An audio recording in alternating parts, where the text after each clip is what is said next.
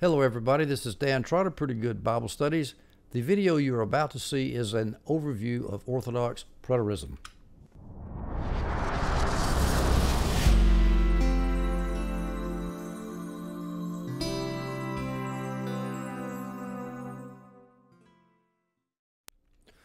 Well, what is preterism? Preterism is a system of eschatology which is being adopted more and more by conservative evangelicals as an alternative to the prevailing futurist eschatology. Preterism states that most of the eschatological discourses in the New Testament were aimed at events that were to occur in AD 70 at the destruction of Jerusalem. Now, I'm going to give you an overview of the overview. This is an overview of the projected playlist dealing with Orthodox Preterist eschatology. Well, I'm just going to tell you what I'm going to talk about in this introductory video. First of all, I'm going to make an apology for eschatology. Many people think that eschatology shouldn't be studied because it's confusing. They say they're pan-millennialist. It'll all pan out in the end, and they don't care, and it's too confusing, and I'm not going to deal with it. I'm going to submit to you that that is an utterly unscriptural view. The second thing we're going to talk about is, what are the topics in the series that we're going to cover. And thirdly, I'll talk about terminology that is necessary to understand before we can discuss eschatology. And the fourth thing I'm going to talk about is the scope of the series. I'm going to try to keep the scope narrow enough to make a complicated eschatological subject somewhat simple. Now, let me start here by making an apology for eschatology, and then I will show how I, myself, in trying to escape pan-millennialism, I went on my own eschatological journey to end up where I am now. But first of all, let me state that pan-millennialism just will not do. It's understandable, however, because a century and a half of futurism has produced nothing but fear and confusion. Fear, what happens if Jesus comes back and I'm sinning? I know you felt that, or maybe you've heard other people say that. How about the confusion? Are you pre-trib, mid-trib, post-trib, pre-mill, post-mill, all the millions of terms out there that nobody can understand and nobody can resolve? Well, it's understandable that people would just throw their hands up in despair. However, I will submit that that is not scriptural. Where does the Bible teach this? Does Jesus ever say that? He gave us the Olivet Discourse, a long discourse. Was he just bumping his gums for no purpose? He did that for a purpose. He gave us that teaching for a purpose. And how about John in the book of Revelation? He not only gave us the whole book, he said we would be blessed if we read it in chapter 3 and verse 1. And Jesus said there that that the book was to be read aloud in order to spread the message. There's nothing apologetic there about eschatology at all. How about Daniel? He gave us the whole book of Daniel. Half of the book of Daniel is all about eschatology. We're just supposed to throw that out? How about Paul? When he said in 2 Timothy 3:16 that all scripture is God-breathed and useful for teaching, he didn't say all non-eschatological scripture was useful for correction and reproof and doctrine.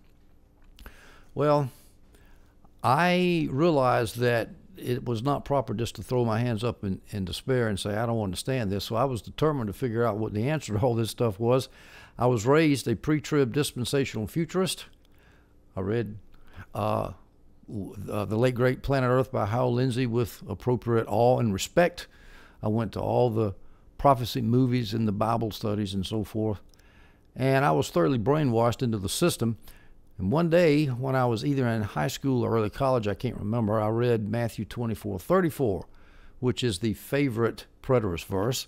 This is when Jesus, after reciting the events of the Olivet Discourse, he said, this generation will certainly not pass away until all these things have happened. Well, those things that were mentioned were the Great Tribulation, one will be snatched and two will be snatched and one will be left behind, the earthquakes, the lightning and the sign of the Son of Man in the heavens and all that, all that stuff, the famines, the wars, the rumors of wars, all that stuff was supposed to happen before AD 70, not at the end of the world. And so I became very confused by that verse. And I found out later that C.S. Lewis said that verse was the most embarrassing verse in the Bible.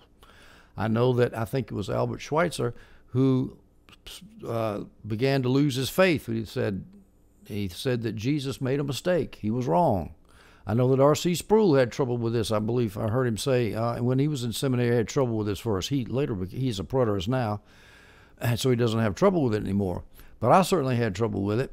And the more I listened to and read Hal Lindsey type prophecy and Left Behind type of eschatology, I started to say, this stuff is not biblical. This stuff is science fiction. They kept telling me to look for an Antichrist. But I look in the Scripture, I don't see an Antichrist. There is no the Antichrist in the Scripture. There is no revived Roman Empire with 10 nations and a 200 million man army and all this stuff that mainly is the product of a fevered eschatological imagination, but not Scripture. And so I was not satisfied at all. So I became an eschatological Gnostic. But I was determined one day to find the answer. And I recall when I was at seminary,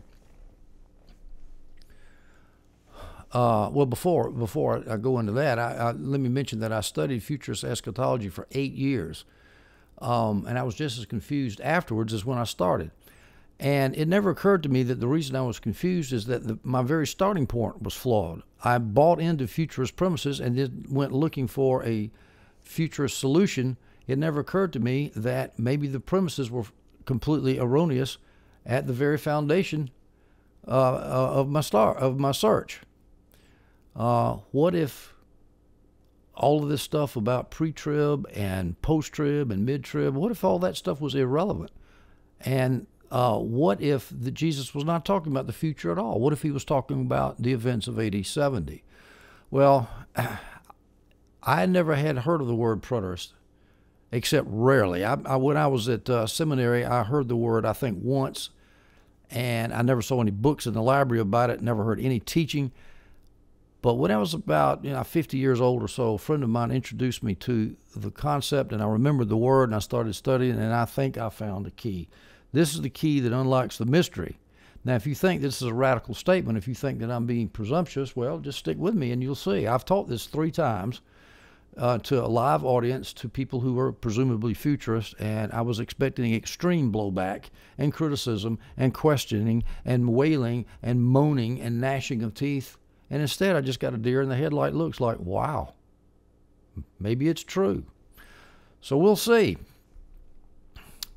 All right, next, let me tell you briefly what I plan to cover in this playlist, in this series on preterist eschatology. I'm going to talk about the Olivet Discourse, Matthew 24, and the parallel passages. I'm going to talk about the book of Revelation. I'm going to talk about the book of Daniel, not verse by verse, but I'm going to go into a fairly deep analysis of those 2 books. And then I'm going to do a miscellaneous video, which I call Preterist Potpourri, where I will cover miscellaneous preterist topics. And then last of all, I'm going to cover the hyper-preterist heresy, which I want to talk about now because I want to make very clear that I am not a hyper-preterist. Now, the reason that's necessary is because hyper-preterists are everywhere. They're all over the internet. You do a search on preterism, you're likely going to come up with a bunch of eschatological garbage, heretical garbage. I remember at one point I quit telling people about my preterist eschatology because I got tired of them going to the internet and coming up with nonsense and asking me, did I believe that Jesus was going to come back bodily at the end of time? Well, so let me go briefly into this just to make my point clear. Hyper-preterists say that Christians were resurrected at AD 70.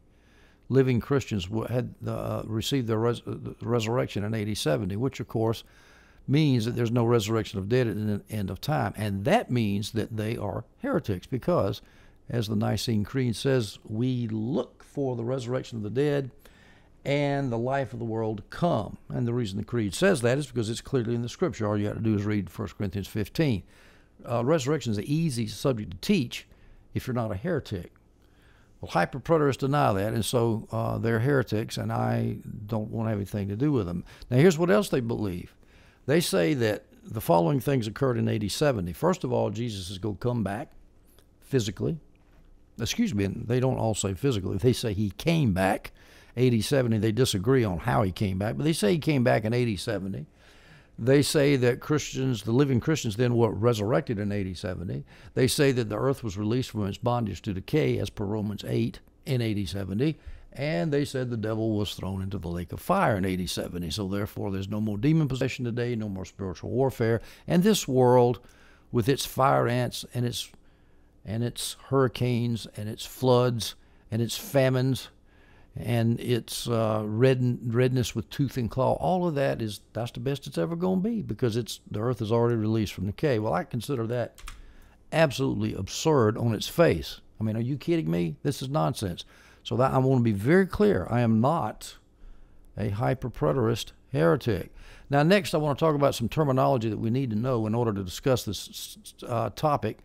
This is very useful, I think, because I had trouble sifting out the different positions without knowing this. So I'm going to talk about the terminology with regards to futurism, historicism, and preterism. And next of all, I'm going to talk about the terminology referring to the word preterist. What exactly do we mean?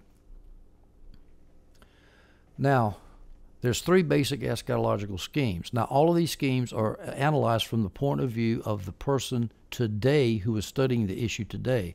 For example, futurism. Futurism says that compared to where we are today in the 21st century, most eschatological events will happen at the end of time. Preterism is the opposite. The word preterism means having to do with the past. And so what we do is we look at events compared to where we are now in the 21st century. We look at events in the past, and more particularly in the past at AD 70. Now, there's a mediating position, historicism, which says that most, not all, but most eschatological events happened at the Reformation in the 16th century. So let me show you how this works as it's laid out on a continuum here. First of all, we have hyper-preterists who say that all eschatological events happened in AD 70. Next, as we move toward the future, we say that most events happened in AD 70. Orthodox Preterists say that. However, Orthodox Preterists reserve some events for the future, such as Jesus' bodily return. Next, we have historicists. They say, as we move from the 70 AD to the 16th century AD, historicists say that most events happened at the time of the Reformation. And then we've got your typical futurists living today who say that most events happened at the end of time compared to where we are now. And then there's even a more extreme futurist view, Orthodox Jews, who say that all eschatological events happened at the end of time, including the first return of the Messiah, because he has not come back to set the kingdom up according to them. Well, of course, what we want to do is reject the extreme positions here, hyper-preterist and hyper-futurist, hyper-preterist and Orthodox Jews. I'm not going to talk about historicism too much, because I think that's a sort of a minority view, and I think that historicism is sort of a ethnocentric, geocentric type of eschatology that tries to take universal eschatological truth and pigeonhole it into a particular era of history and a particular place in history, namely Europe during the time of the Reformation. And those were important times, but I really don't think that the prophets were talking about Turks invading Europe. So we're going to focus then, therefore, on Orthodox Preterism and Futurism. Now let me make a special note about the term hyper-preterist. Still talking about terminology here. Hyper-preterist and heretical preterist, thus terms that Orthodox preterists use. Hyper-preterists don't use those terms because they're pejorative. They just call themselves preterist. Well, what they've done is they've hijacked a perfectly decent term. I mean, I consider myself a preterist, but I hate to use the term because the heretical preterists have hijacked it. And what they've done is they call themselves preterist or full preterist, and they distinguish us by calling us partial preterist. Now, a full preterist, that word sounds so warm and fuzzy and complete and mature, whereas partial preterism sounds like an Orthodox preterist is somehow lacking in something. He's not firing on all cylinders. He's incomplete. So those terms are pejorative too. Well, I'm not going to use a pejorative term to describe my position. And I wish that Orthodox preterists would adopt the same habit and not give away a rhetorical advantage to people who are denying the resurrection of the dead. So when I use the term preterist, I mean Orthodox preterist, but unfortunately I'm going to have to put the adjective on the term in order to make it clear that I'm talking about Orthodox preterism and not heretical preterism. All right. Now, what is the scope of this projected series of studies on Orthodox preterism? Well, I need to narrow it down. I'm going to try to avoid talking about futurism and historicism as much as I possibly can. I'm going to have to mention futurism as I go through. It's inevitable, but my main goal will not be to refute futurism so much as it will be to establish preterism. By the very fact of establishing preterism, futurism becomes thereby refuted. So to keep it simple, I'm just going to focus on one thing, which is Orthodox preterism. I'm not going to talk about millennial theories, and I'm not going to speculate about what might happen in the future. Let me show you that graphically, the things that I'm going to avoid. I'm going to avoid futurism, the millennium, talking about the millennium, talking about historicism and future speculation. I'm going to try to stay away from it. Futurism talks about black helicopters and nuclear bombs. I don't care about that. Futurism loves to speculate about who's going to be in the 10-nation revived Roman Empire and when, what's going to happen to the nation of Israel and all that. Well, I'm not going to pontificate about the future. To me, people who talk so confidently about the future remind me of those people with the crystal balls, the red hands. They're fortune tellers. I don't listen to fortune-telling eschatology. I'm not going to talk about the millennium. Now, I don't believe in the millennium personally, because the millennium to me is a fantasy land that requires glorified saints, and unglorified lost people to live together in some kind of a strange society. And I think that sounds like science fiction to me too, and I don't believe in it. But it doesn't matter. You can be you can believe in a, that's a pre-mill view of the millennium. You can be a premillennialist and be a preterist at the same time. So I'm not going to fry those fish. I'm not going to worry about whether you're amill or post-mill. Now, most preterists are post-mill because preterism by nature is an optimistic eschatology, because all of that bad stuff that happens in Revelation and in the Olivet Discourse, it's already happened according to preterists. It happened in AD 70, so we don't have to worry about that anymore. So by nature, preterism is more optimistic, and post-millennialism is by nature optimistic. So a lot of preterists like to be post-mills, but it's not necessarily so. You can be amill, which is a little bit more pessimistic, and be a preterist too. You can even be a pre-mill preterist too. I think I've heard of one or two of those. It's not common, but it can be. But I'm not going to talk about that. The millennium is a complicated subject. That's worthy of several videos, and that topic itself is worthy of several videos. And I'm not going to talk about historicism, about the Turks invading Rome. I don't really care about that, so we're going to skip that. Now, some final words. Why does Orthodox preterism even matter? Why does it matter to you? Why should you even care about this? Well, for one thing, it is an antidote for pessimillennialism, for the fear that is so often engendered by the futurist eschatological ethic, if you will, of doom and gloom. Preterism is by nature a fairly optimistic eschatology, or at least it's more compatible with an optimistic eschatology. Preterism promotes the integrity of the Scripture. I don't have to read Matthew 24:34, where it says that all these things will take place before, all these things will not pass away before Jesus comes, and I don't have to worry about that because I know that those things did take place in AD 70. Preterism promotes the proper interpretation of Jesus' parables. When there's a parable that says that king will come and burn down that city, we know what he's talking about. He's talking about the burning of Jerusalem in AD 70. And preterism opens up an interpretation of Old Testament prophets, especially the prophet Daniel. Daniel fits so well with the preterist interpretation, it's almost exciting, really. We'll talk about that, too, when we talk about Daniel. Now, I don't expect you to become a preterist overnight. Of course, I didn't become a preterist overnight. But I would like to ask you to keep an open mind. You know, I know it's not easy to keep an open mind if you've been brainwashed like I've been, or I shouldn't say brainwashed, but if you've been immersed in Hal Lindsey, apocalyptic, futurist eschatology for all of your life, like I have been, I know how hard it is to get out of that. So all I'm asking you to do is keep an open mind, see if what I say is consistent with itself and with Scripture, those two things.